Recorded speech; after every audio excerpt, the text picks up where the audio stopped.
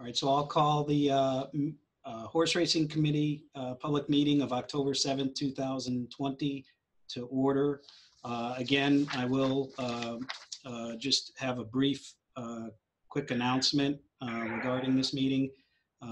Given the unprecedented circumstances resulting from the global pandemic, Governor Baker issued an order suspending certain provisions of the open meeting law to protect the health and safety of individuals interested in attending public meetings. In keeping with that order, the committee will convene this meeting using remote collaboration technology. There are a few considerations I'd like to note before we begin. First, all votes will have to be taken by roll call. So I will ask each member of the committee to register their vote, if any, individually. Secondly, I'll ask that everybody except the committee members to please mute themselves to help keep background noise to a minimum. And third, just a notice to everyone that this meeting is being recorded. Otherwise, the meeting will proceed in its ordinary course.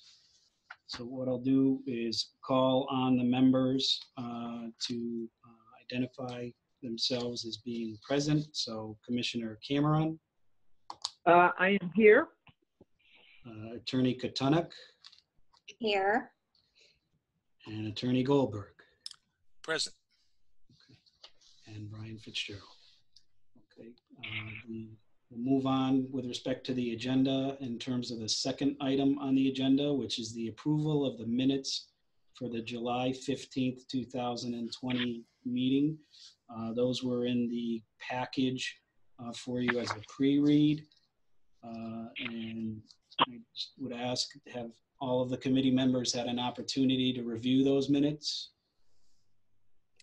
I Yes, have. All right. Are there any comments or questions or corrections to be made to those minutes? No, sir. No. Okay. I think they're fine as well. Well done. I think they're great too. So is there a motion to approve with the authority to correct any misspellings or clerical errors? So moved. Okay. I'll Second. second. Oh, Jenks. Right. Okay. All right. So moved. So I'll take a roll call vote. Attorney Katunik.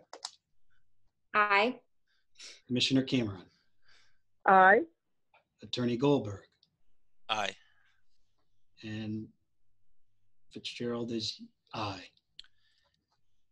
Mr. Chairman, I think maybe we should also request. And we'll ask Mr. Umbrello. Yes, I was going to say Well, thank you. Yep, I did review them and I accept them. I'm okay with them. Okay.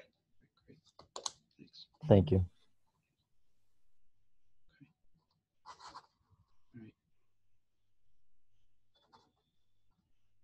All right, thank you.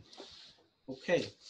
The next item on the agenda is just with respect to the appointed thoroughbred representative to the committee. So with that, my understanding is that Mr. Umbrello is the interim member of the committee on behalf of the association. And Mr. Umbrello, I just ask if you just want to kind of shed some light in terms of whether that appointment would be permanent for you, or if there's the plan that the thoroughbreds have at this time. Yes, Mr. Chair, as I stated earlier, I am appointed by the board as the interim seat for this committee.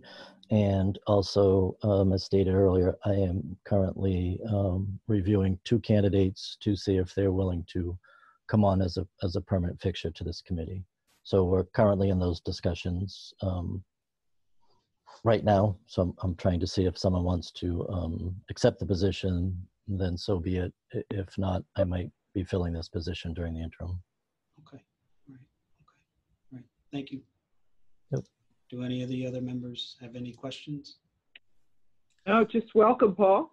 Thank you. Mm-hmm. I'm excited, actually. Welcome, Paul. Thank you. And then just as a side note, Emily, I guess I would just ask also if you just want to introduce Liz in terms of Yeah, Okay. sure. So I am shortly to go out on parental leave, which is very exciting. So the treasurer has named an alternate designee to the committee, which is Liz Zelnick, who is the Deputy Director of Policy and Legislative Affairs for the treasurer. And Liz is on the call. Thank you, Liz. Yeah. Thanks for having me. Thanks, Liz. Welcome. Okay. All right. So moving on with respect to the next item on the agenda, item number 4, review of updated 2020 Racehorse Development Fund revenue. In your packets were the updated revenue from August in terms of the overall funds that have been received as of August 31st. Obviously, as the committee members know, the gaming licensees were closed for part of March, April, May, and June, and then they reopened in July. I just wondered, has everyone had a chance to take a look at those revenue figures just to see where they're at this point? Okay. I just wanted to know, just as a point of comparison, I looked at the figures from August of 2019, which would have had all 3 of the licensees operating at that time. And the revenue that was collected into the fund at that point in time was about just over 1.5 million. And for August of 2020 was about 932,000, just over that. So obviously, as a result of the COVID-19 virus, it's had a significant impact on the revenues that are generated into the fund. So the reduced capacity of the licensees. So do any of the members have any comments or questions about the revenue figures? No questions. Okay. All right. Okay. All right. All right. So moving on then, we'll move to item 5, in which, for the purposes of this meeting, is essentially an agenda setting discussion. So we can talk about agenda items that we would have on our next scheduled meetings, as well as executive summary submissions and public comment deadlines. So I just wondered if anyone had any thoughts in terms of our scheduling of the next meeting and moving forward with respect to next year. So. I think, Mr. Chairman, one of the issues and questions, maybe for Dr. Lightbaum, that we always grapple with is when do we think the numbers, the figures, I know, when racing closes, when can we expect to get the metrics from 2020? Yeah, so Plain Ridge is the only track that's racing this year, and they end the day after Thanksgiving. So their live handle figures and all should be available pretty quickly, and I would think we'd be able to have that information by the end of December. Most of the information on that memo that I do up that's horse racing in Massachusetts, most of those figures pertain to live racing, so we should be able to wrap that up in December. A couple of figures on like 1099s and W-2s, the tracks may not have available until January, something like that. I can certainly do the report up without those figures. As far as some of the handle information and all that comes out of our annual report, some of those figures, if they're like total simulcast handle and things like that, those numbers aren't done until the end of the year. And so again, it would probably be January or February before the tracks would be able to confirm with us all that information. Thank you. And Dr. Lightbound, would that be, do you think maybe mid-February, would that be kind of the timing? Bless you. Yeah, I mean, it's possible maybe we could get it before then, but I think mid-February would be a good place to aim for. And also, like we've done in the last several years, is we get the pages of the annual report done that this committee uses, so that even though the annual report may not officially go in front of the commission, you know, till months afterwards, at least those figures are available for the committee to use. For instance, you know, we don't do our first review with Plainridge until, you know, probably February, because that gives them time to get their information together and all. But we have unofficial numbers before them. And I take it, Dr. Lightbound, from year to year, the unofficial numbers are pretty correct. When the official numbers Right. come out months later, we're not talking any kind of differential variation. Exactly, and I don't even know if those particular numbers have changed any. You know, sometimes it's sometimes some of the budget numbers have changed or whatever, just for different ways of accounting. But the numbers for this committee have stayed the same. And you know, this year the numbers on the thoroughbred side are, you know, there's no racing, so there's not going to be a lot of numbers on the side of the thoroughbred racing to come up with.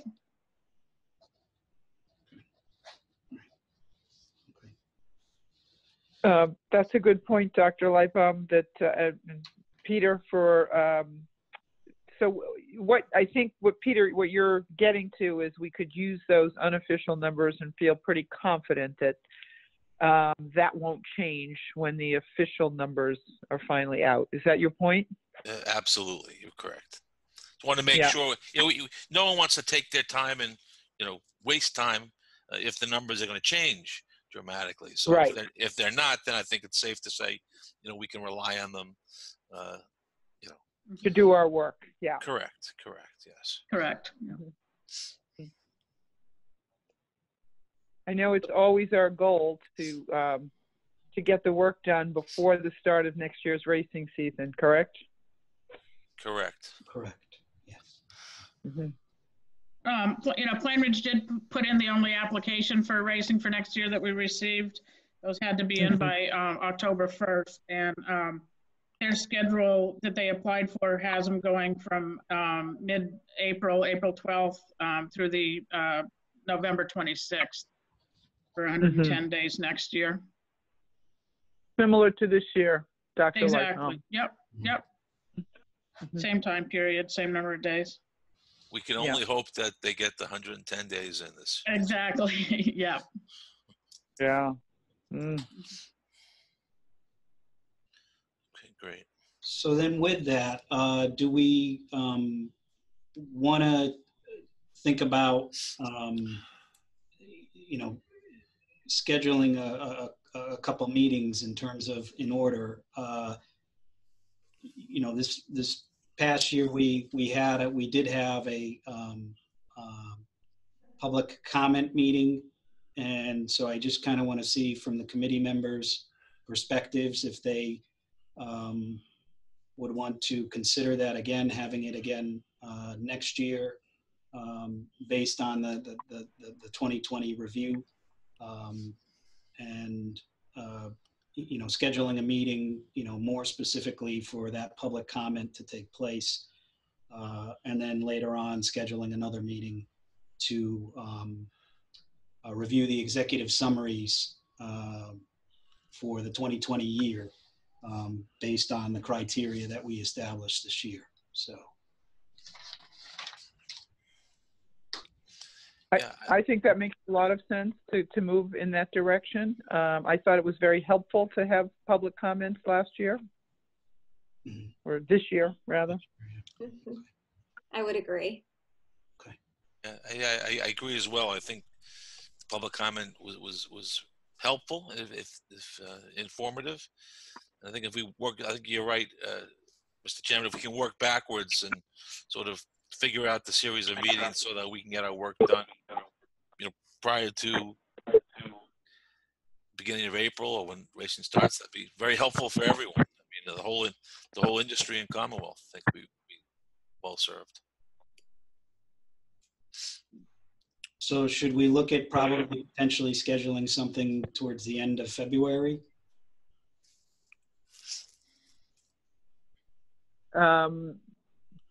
Schedule a meeting or schedule a time for public comment, Public right? comment. First? Public comment. Yeah. Okay, yeah, that makes sense. The numbers will be available, right? There's no reason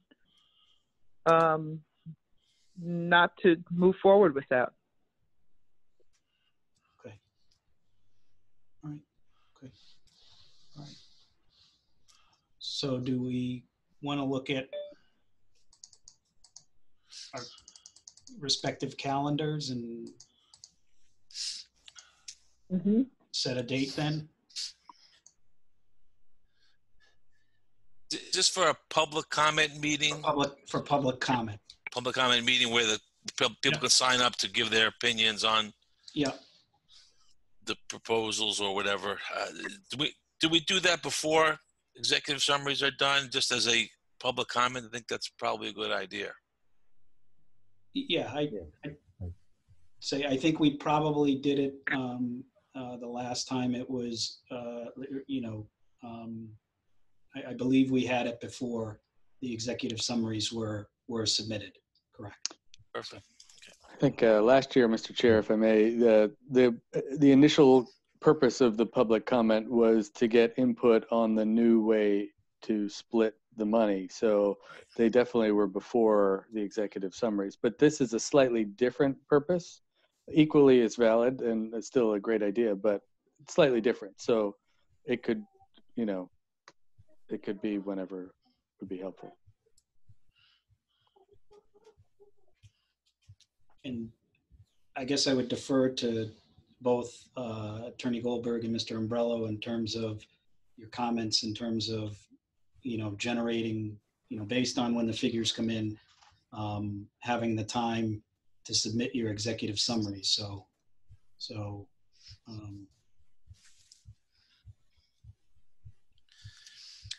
Yeah, I'm not sure. I'm not sure of the question, but yeah, I mean, I think a public comments meeting is helpful. Executive summary date, and then maybe then a date to review them and take any votes that might be necessary. Maybe a meeting in the middle of February might be helpful, even before public comment, Mr. Chairman, to look at the numbers, to sort of have a chance for Dr. Lightbaum and everyone, all the numbers to sort of be disseminated out to us. Maybe we could have it, maybe it's not necessary, I don't know. I think just a general discussion of what's out there and what numbers are available. It might be helpful, I don't know. So if I recall, I think when we had the public comments, like the executive summaries was 2 weeks after, somewhere around that, if memory serves. I don't have it in front of me, but I mean, just looking at a calendar, doesn't it make sense to have I just lost it, sorry. I think the week of the 22nd, your public comments come in, because that would be about 1 week after the numbers come in. And Peter, I'm not sure we need the numbers. I think if the numbers just come in, we assess it. And then I think somewhere, I would say in mid-March, we have the executive summaries submitted, and that still gives you a couple of weeks to get a meeting 1 or 2 weeks before the start of the standardbred season. So it's kind of like looking at 2, 2, and 2, right? Does that make sense? Yeah, that makes sense. The only issue I would have, Paul, and the rest of the committee is, when we make a schedule with no wiggle room, it creates a problem, right? As we've learned over the last year, you always have to plan for, people testing positive and things happening. So, who knows what's going to happen moving forward in 2021. I think if we plan on, if we work backwards and say, okay, executive summaries due mid-March, a meeting April 2nd, we could run into an issue of, Paul, maybe, I don't know when you guys are going to appoint, if you're going to appoint a new person, I hear in the future, well, the new person needs some time to get up to speed. And if something happens with the pandemic that slows us down, I just hate to be pushed into June, July, April, May, June, July, August, like as we have in the past. Obviously we can't do the meeting in December. We don't have numbers. I get that. But it looks like Dr. Lightbaum stated that, the most of the information regarding live racing will be available at the end of December, 1099s and W-2s in January, handle information in January, maybe into February. So it looks to me like most of the numbers will be available by the end of January. I'm not sure waiting until February 22nd is necessary for public comments. I just, Oh, that's okay. That's sorry. I don't think public comments, well, they will depend on somewhat of the numbers. I don't think they're going to be a huge factor. And again, with wiggle rooms, I'm sorry, I didn't hear end of January from Alex. It's irrelevant. I mean, just look at the calendar and stop picking some dates. I just think you have to give some time to get the public comments, folks to digest them, then back that up or include that with your executive summary, and then give this committee enough time to submit and review.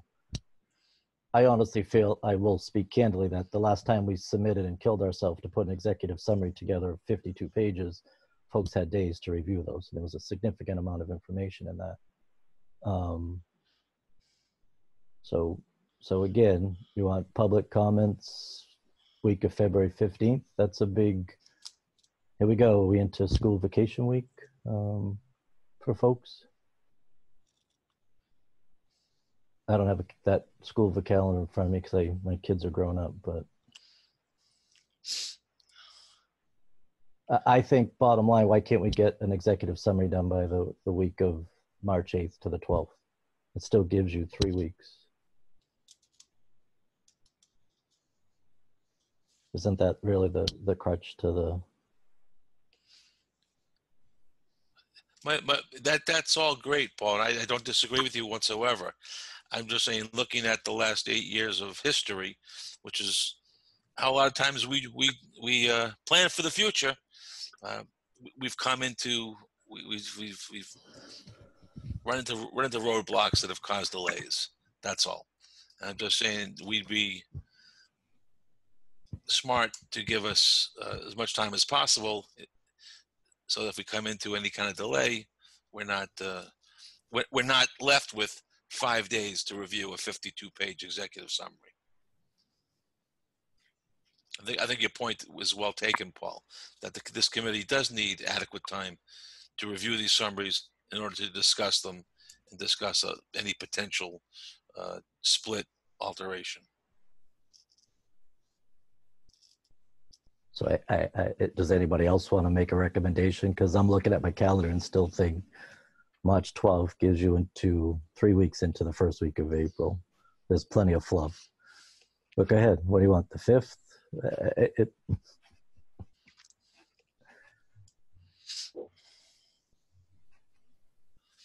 So we're trying to schedule, the timing of these meetings. So and the timing of the submissions. So and I just want to defer to the two of you in terms of just the, based on when the numbers come out, what sort of time period do you need, to have, the time to prepare your executive summaries in order to have them submitted for review. So does it make sense to, is it the public comment period should be sometime in January? Should it be in February? Or Attorney Goldberg, do you have any? No, I think, public comment meeting, I think that's what we're proposing, right? A meeting for these public comments live. Yeah, well, first the public comments, and then on the basis of that would then be a date for when the executive summaries would be submitted for review. And then the third item would be a meeting to review those executive summaries. So I would say end of January, as Mr. Umbrella suggested, February 5th might work fine. You know, the first week of February might work fine. And then with executive summaries due, even if it's 3 weeks later, you know, the third week. And if let's say January 31st, you had a public comment meeting, and then February 22nd or something like that, you had the executive summaries due, we could then schedule a meeting for this committee to review the executive summaries. You know, if it's 2 weeks after that, it would be, you know, the first or second week of March, which is fine. You know, if we get stuck and we need to, you know, we haven't had a year yet where a meeting hasn't been rescheduled. So if we have to reschedule a meeting in a week or 3 days or 5 days or 2 weeks later, you know, we have time. Or if something comes up, you know, with what's going on in the world now, who knows what's going to come up in February or March or November. We have no idea. I just think it's be prudent to give us as much time as we can. You know, it doesn't, I don't think it matters to anyone here if we start in, you know, January 31st or February 5th. I mean, it's just prudent to start sooner. Yeah, I think you're right. Let's just get some dates on paper and go from there. Because I will admit, whether I remain the interim member on this committee or, like anything, have to find a replacement, it does take time to bring that individual if they have no, obviously, racing experience behind them, which is always a challenge for us. All right, so what are you saying, like the week of 5th for public comments, and then executive summaries the week of the 26th of February?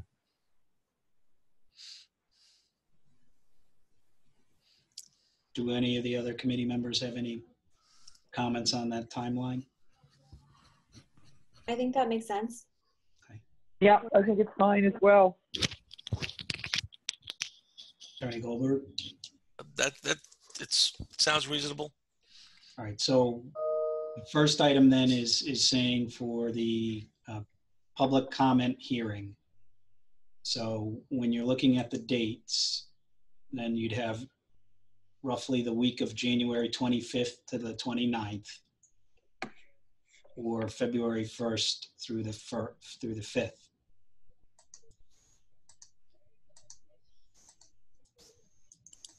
So do we want to say Wednesday, the 27th of January? That works. That works for me. That works? Okay. Fine with me. Okay. All right. So That's Wednesday, acceptable. the 27th of January then for a public comment meeting.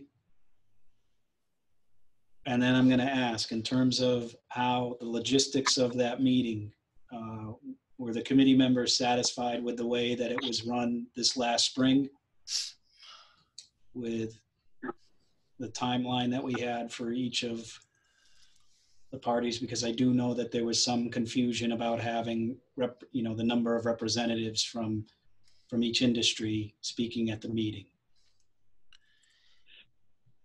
I mean, I think as long as we have guidelines that's the same for both industries and it's adhered to, no issues. I mean, I think what's important is that this committee gets all the information and that the public gets a chance to, you know, I think in the past we've also had written comments, written public comments allowed. Mm-hmm. So anyone could submit those, but for the public comments, I think we need to develop just a guideline, Mr. Chairman, that, you know, whether it's 10 or 5 or 400, whatever it is, people that will speak for each side and the number of minutes they get. And, you know, I think you did a very good job of adhering to the time frame for the most part, better than Chris Wallace did at the last debate.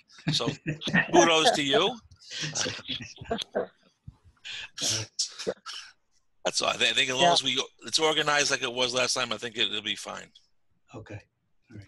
Agreed. I think it went very well the last meeting that we had a meeting at the, with the public comments. So yeah, I think that'll work again this year. Okay, all right. So, and are we limiting the time to an hour or 2 hours or an hour? So, I'm trying to remember. What Yeah. was it last year? How long did it take? I'm trying to remember. I think we gave each person 3 or 4 minutes. 4 minutes, yes. 4 yeah. minutes max. Yeah. Yep. So if we do an hour, that's only Yeah. 15 Yeah. or less than 4 minutes. Yeah. So Yeah. it's, 15 or fewer people. So maybe, I think we did an hour and a half. Actually. I think it was an hour and a half. Yeah. I was trying to say that we did an hour and a half. So maybe 4 minutes and 10 people from each side. That's 20. That's 80 minutes. That gives a little in between wiggle time to, Right. tell someone to be quiet and get the next person aboard. Okay. Okay. All right. That's reasonable.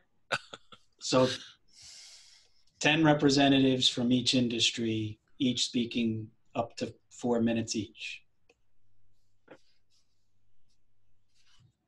Makes sense. That sounds very reasonable. Okay. All right. Okay. All right. And then just the time on that on January 27th. Do we want to, the last one was at 10 a.m.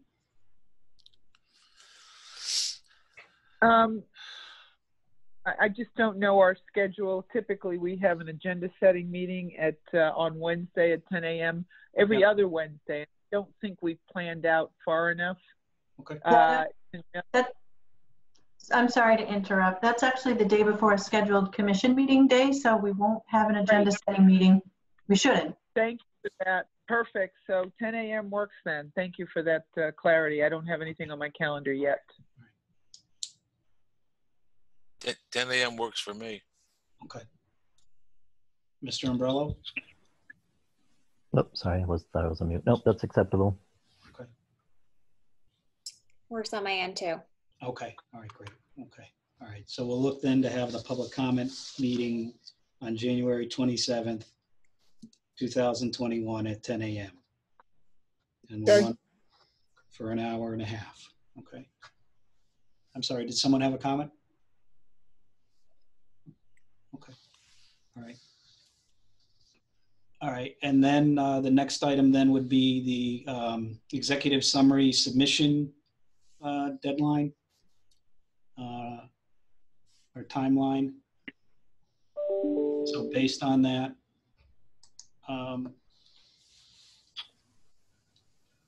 with respect to the two representatives, Mr. Attorney Goldberg and Mr. Umbrello,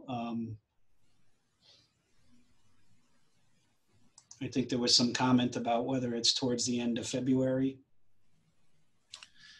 Yeah, maybe third. I think we talked about, third week in February probably gives us time. The end of February. I mean. Okay. So then you're looking at February 19th. I would prefer the 26th if possible. I'm hoping, considering this is my first meeting, Mr. Goldberg might give me that week. And I'm only saying that, I think, isn't that, again, school vacation, and I'm still concerned about numbers coming in from Alex if they run late. But again, if it's a placeholder and the numbers adjust, I guess we can still shift it. I just think looking at schedules now. Okay. We're talking about February. Week of the 22nd through the 26th. Yeah, so if you concluded on Friday, it'd be Friday, February 26th.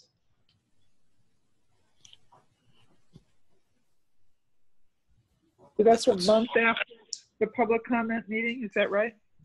Yes. Yeah, that would be.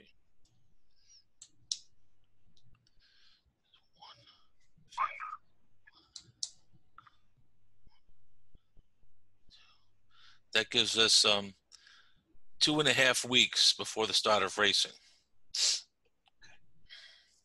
2.5 weeks. So if we give the committee, right? No, you're talking about February 26th? February, I'm sorry, Yeah. hold on. Yeah. So February 26th. For this, and this is just for the submission of the executive summaries. Okay, I think I skipped a month. Okay. February 25th into March. Okay, Yeah, that's what I'm March. saying. There's plenty. March. Right, then we can have our meeting Right. in That March. the meeting, March 10th or Okay. 17th, which is St. Patrick's Day. Yep, that gives you 4 weeks before the racing season. So you've got your wiggle room built in if you need it. So then so is February 26th agreed for a submission timeline? It's fine with me. Okay. Yeah. I Reasonable. will defer to Mr. Umbrello. How's that, Paul? Thank you very much. I appreciate it. And February 26th is acceptable. Okay. Thank you. Okay. All right. I already And won then- one. I'm on a good start. I won one. And then the meeting to review the executive summaries. Now, Mr. Chairman, is that when you say to review? That's a meeting to review, and if there's going to be a vote, not saying that there necessarily will or won't be, but if there is, that meeting will happen at that time. You're not suggesting another meeting after that, are you?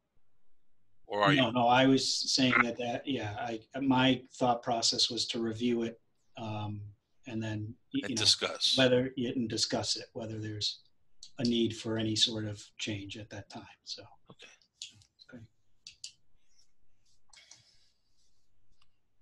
I think you said it too. Week of the 15th, right?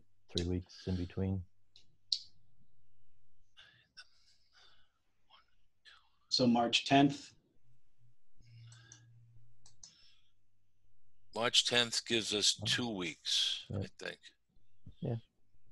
10th or the 17th. 10th is fine. 10th works. Commissioner Cameron? Yeah, it looks fine for me.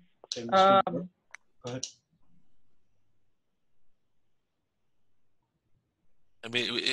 In all likelihood, these meetings that we're talking about are going to be WebEx meetings. Yes. That's pretty much, I think we're resigned to that fact, right?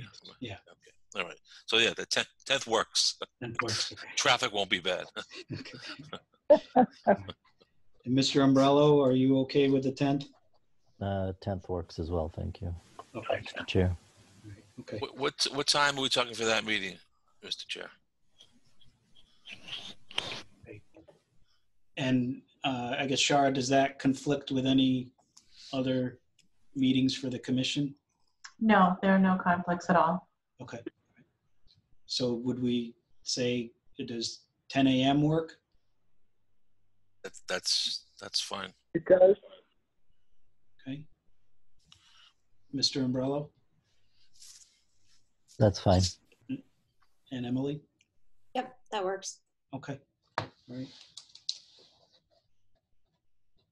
So then the executive summary review meeting would then be March 10th, 2021 at 10 a.m.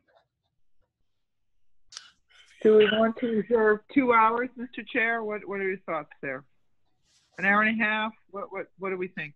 Yeah, I'm thinking, it's the last meeting went, I think somewhere around 2.5 hours or so. So I think,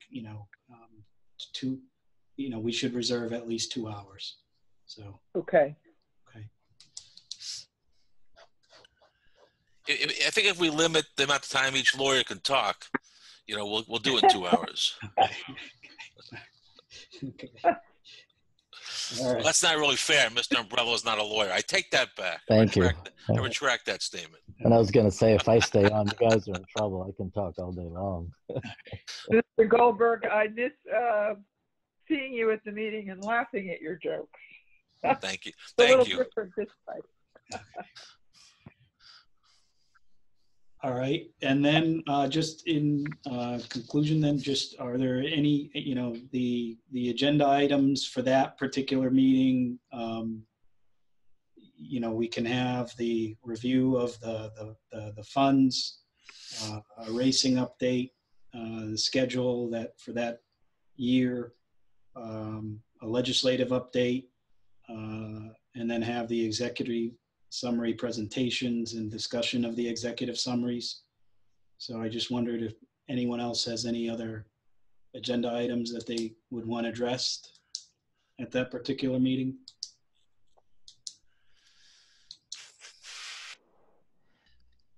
I mean, does it make sense at all? I'm just thinking out loud. Does it make sense at all to schedule a short meeting prior to that March 10th meeting to do that work, and then keep the 3/10/21 meeting just for executive summary review? I'm just throwing it out there. So we don't go 2.5 hours. Okay.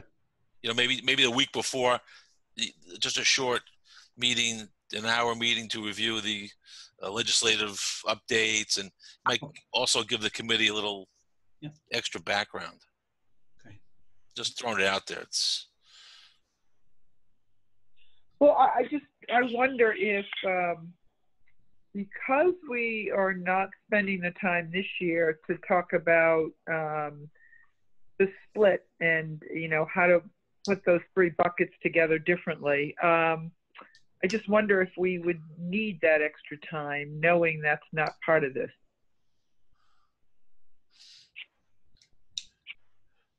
Oh, yeah, we clearly won't need that much time as we did last year, for sure. Yeah. Yeah, that's how I felt, but I didn't know if I was going to get into it on this call as well, but everything should go, hopefully, swimmingly, a lot smoother and easier, in my opinion. And the legislative update usually is not that long a list of items to discuss. Correct. Yeah, that's fine. I mean, one meeting's fine with me. I just was throwing it out there if the committee somehow wanted, you know. But it's perfectly fine. I can meet for 5 hours if we have to.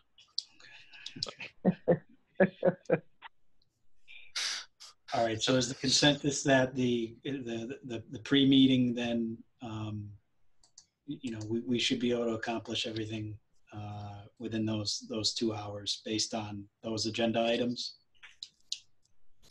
I believe we can do that, Mr. Chair. Yes. All right. Okay. I agree. Okay. And are there any other agenda items that any of the committee members want to address for purposes of what they may want to hear at that meeting? So. No. Okay. No. Nope. Okay. Nothing at this time. Okay. All right. Okay. All right. So we've obviously, you know, thank you to everyone. We've been able to set a schedule up. So hopefully it works for, I mean, it seems like it's going to work for everybody. So, so I'm glad about that. Is there any other business that any of the committee members feel need to be addressed at this time? Not at this time. Okay. All right. All right. Seeing none then, do I have is there a motion to adjourn the meeting? So moved. Second. All right. And again, we have to take a roll call vote on that. So Attorney Katunek, Aye. Commissioner Cameron, Aye. Mr. Umbrello, Aye. Attorney Goldberg, Aye. and Fitzgerald is aye. Okay, all right. Well, thank you. Thank you, everyone. Thank you for Thanks, everybody. time. Thank you. Okay, Thank you, Mr. Thank you. Chairman. Stay safe. all right. Bye, Thank you, everybody. everyone.